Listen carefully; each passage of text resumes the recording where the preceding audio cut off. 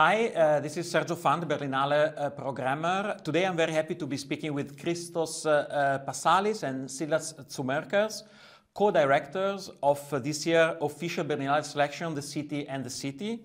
Welcome, Syllas, and welcome, Christos. Hello. So let's start by telling which city is the city and also about your relation to this place.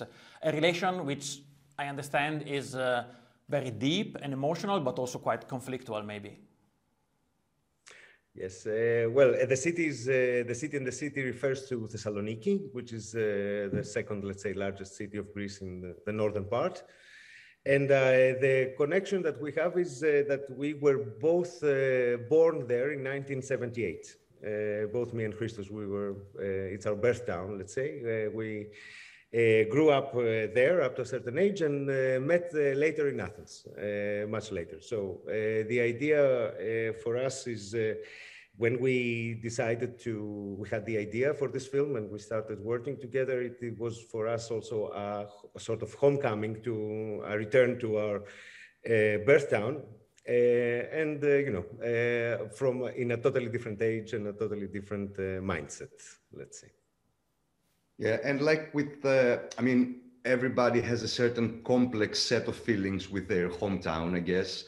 So I guess that's true for us as well. I mean, it's a city we hate to love and we love to hate, you know how it is. So we came back with, I would say, a certain maturity compared to our teenage rage against this city, but still with some, as I said before, like a complexity of feelings towards this town that we were born in and raised. Yeah. Also, it's a city we both abandoned. Eh? Yeah, true.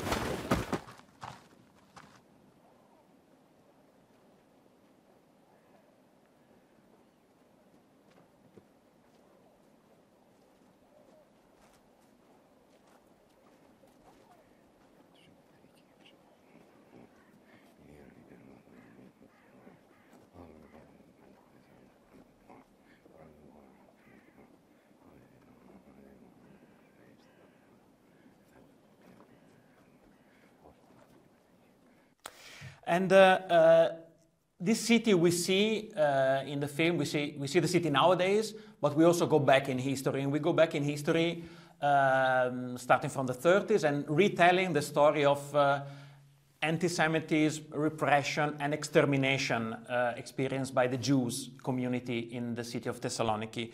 How forgotten, both in Greece and abroad, you felt that this story was, and how much and why it was relevant for you to bring it back with this film? Well, the thing is that this is a story that the history, let's say, of the story of the Jewish community of Thessaloniki. What happened to this? It used to be the largest community of the city in the beginning of the century. It's a very bitter and very, harsh story, not only on terms of what happened to this community, but also in the sense of how many things were hidden afterwards and how they were treated in the, let's say, in the post-war era. For us growing up in Thessaloniki, this was kind of a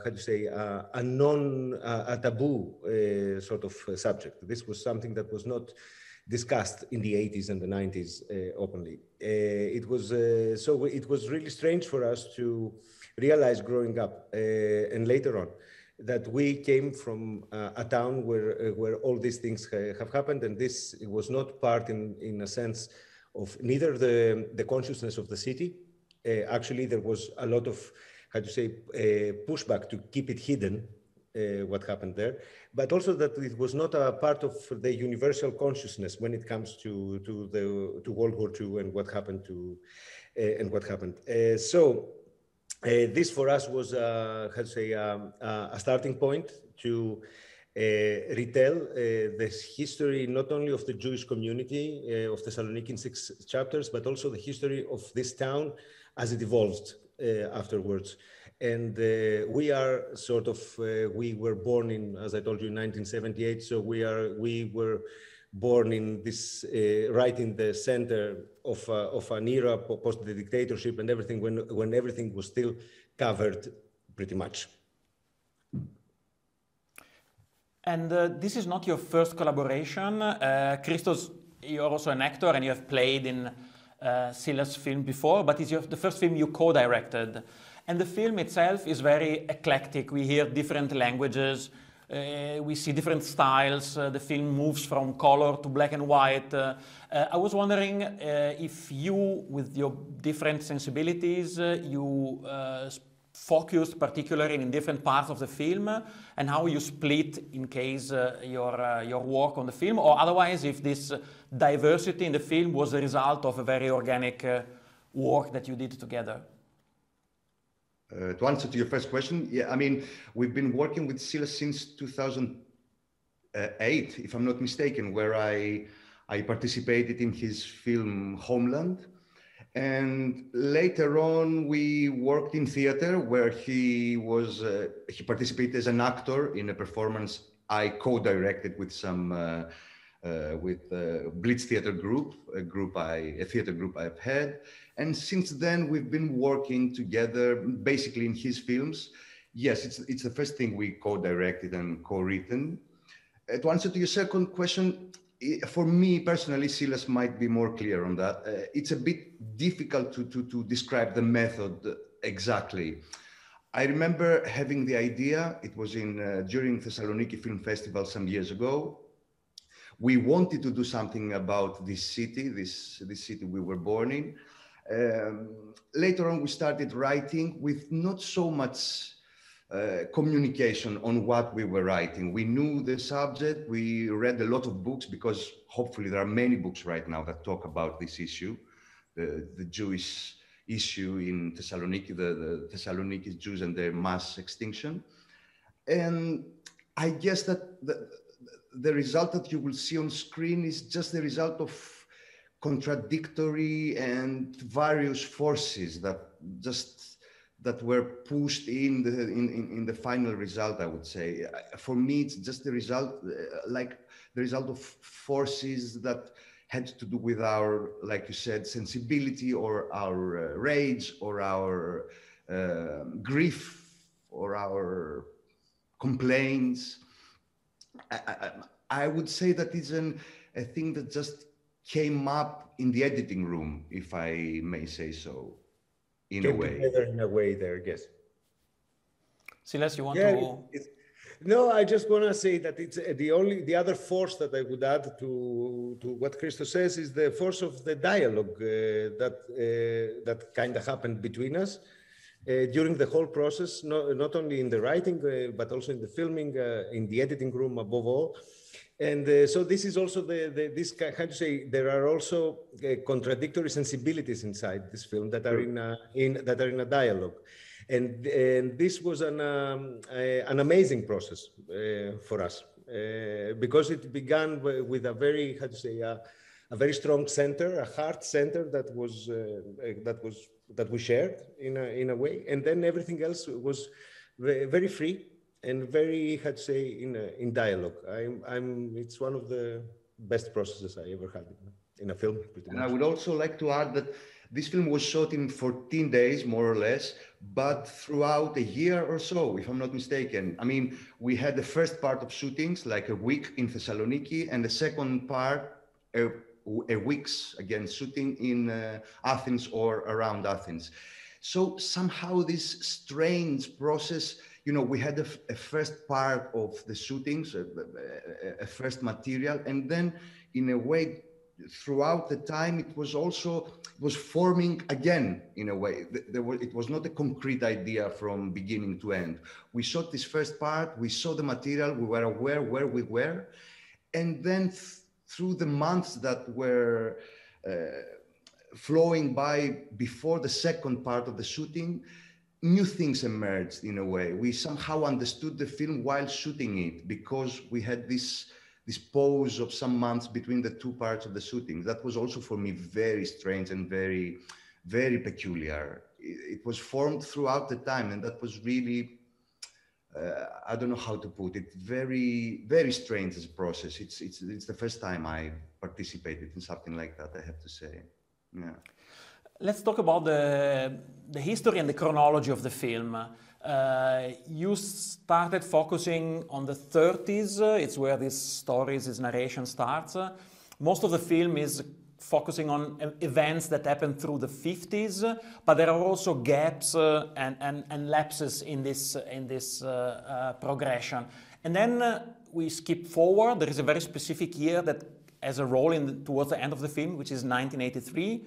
But then there is also nowadays, because you have shot the city nowadays using this process of restaging historical events in the contemporary space. Can you tell us a little about this idea and and why certain moments, why 83, and the concept, the chronological concept of the film? Well, this was from the very beginning. This was our core idea.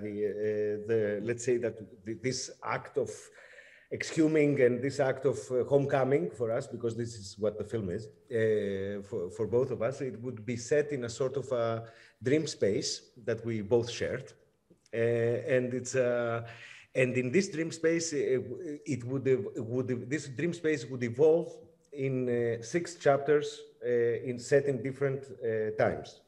But the current of the everyday would be constant on the film, of the everyday, let's say the modern era, everyday.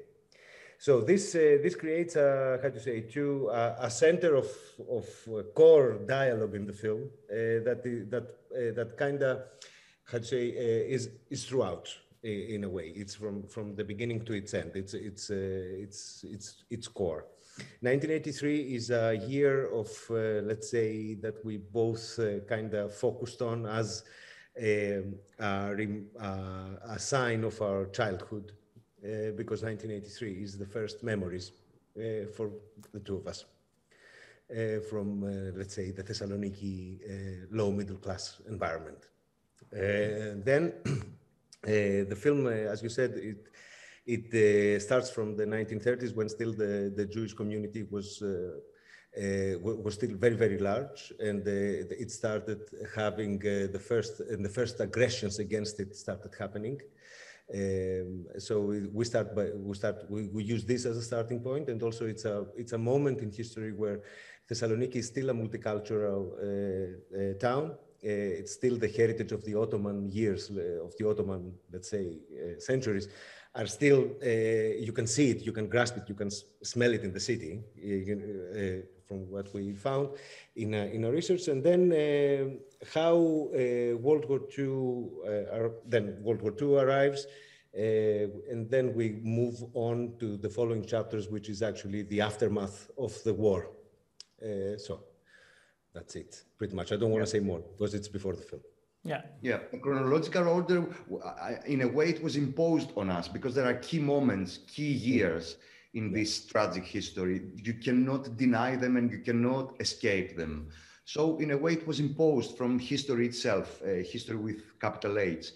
And the part of this, the part of this modern current, of this contemporary current, for us, that was the core idea, in a way, that to imply that in this modern city of 2020, there are still, I wouldn't say ghosts, I don't know how to put it. There are some bodies and some souls that are wandering in this landscape, still there, because somehow one needs to remember them and to acknowledge them. Because in this city, this has not happened yet. There are some very cowardice steps towards that, but it's not yet acknowledged at all. And maybe the ghosts are the contemporary people. I don't know. You will see in the film. Yeah, maybe. Okay, thank you very much, Christos. Thank you very much, Syllas, for your time and for showing your film at Berlinale, of course. Thank you. Goodbye. Thank you very much. Bye-bye.